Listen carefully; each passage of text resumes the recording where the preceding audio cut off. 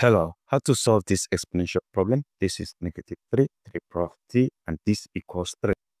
We are solving for the value of t that satisfies this equation. So let's start by copying out this negative 3. So we have negative 3 equals, we can express it as negative 1 times 3. So we are going to replace this negative 3 here with negative 1 times 3. We have negative 1 times 3 raised to the power of t, and this equals 3. Now, we can consider this other identity. If you have a times b raised to the power of c equals a power c times b power c, we apply this right here.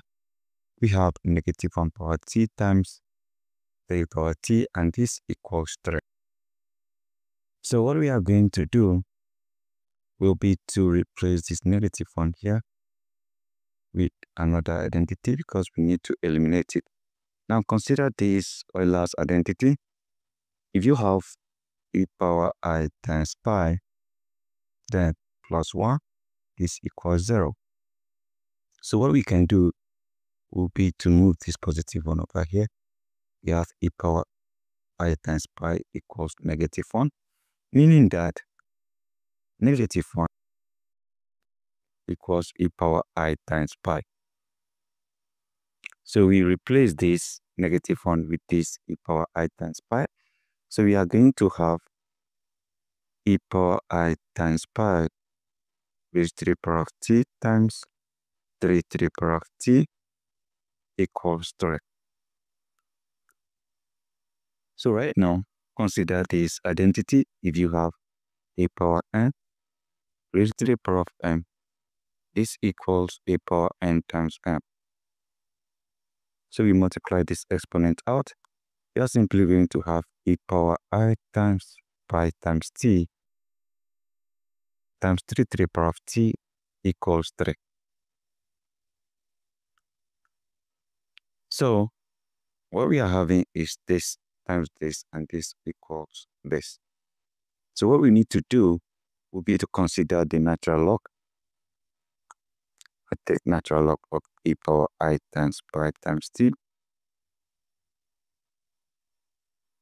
times 3 to the power of t equals natural log of 3. Now, let's consider this property. If you have natural log of a times b, this equals natural log of a plus natural log of b. So we apply this property right here. This is my a, and this is my b. So what I'm going to get at the end will simply be natural log of e power I times pi times t plus natural log of 3 power t equals natural log of 3. So right now, if you have natural log of a power b, this equals b times natural log of a. So we apply this same property right here. That means the I pi t will come behind this natural log. So we are going to have I pi t times natural log of e plus we apply the same property here. E times natural log of 3 equals natural log of 3. So right now, natural log of e is 1. So we have I times pi times t times 1 plus this. We have t times natural log of 3 equals natural log of 3. So if you multiply this out, you have I pi times t plus t times natural log of 3 equals natural log of 3.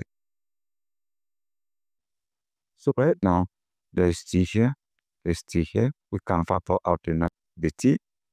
I have t times this divided by t, that is I times pi plus this divided by t. I have natural log of 3 equals natural log of 3. So right now, I have t here. I can divide this by I times pi plus natural log of 3. I divide this by I times pi plus natural log of 3. So this eliminates this. And what we are going to have will be t equals natural log of 3 divided by I times pi plus natural log of 3. So this is our solution based on this particular method. Now let's consider this other method of solving this particular problem. We have -3 raised to the power of t equals 3. Then we consider this identity again. We are going to replace this -3 with -1 times 3. I have -1 times 3 raised to the power of t, and this equals 3. Now let's consider these complex logs. If you have the square root of -1, this equals I, that is the imaginary number I. If you take the squares of both of these, this cancel this. I have -1 equals I power 2. So that means -1 here equals I power 2. I'm going to have I power 2 times 3 raised to the power of t equals 3. So right here, right now, what we can do is to make use of log. I have log of I power 2 times 3 raised to the power of t equals log 3. So what happens here is that if you have log a power b, this equals b times log a. So the t will come behind the log. That means you are going to have t times log I power 2 times 3 equals log 3. So right here, right now, if you have this, we need to consider this logarithm identity. Log a times b equals log a plus log b. I apply this property right here. So I'm simply going to have t times log. This is I power 2. This is my a. This is my b. So I can easily put this t in brackets. So what I can do right now is the t needs to cover everything. T times log I power 2 plus log 3. So that everything will multiply the t. And this equals log 3. So right now, we are solving for t. To isolate this t, I divide this by log I power 2 plus log 3, and I also divide this by log I power 2 plus log 3. This cancels this. So right now, I'm going to have t equals log 3 divided by log I power 2 plus log 3. Now, don't forget the fact that if you have log a power b, this equals b times log a.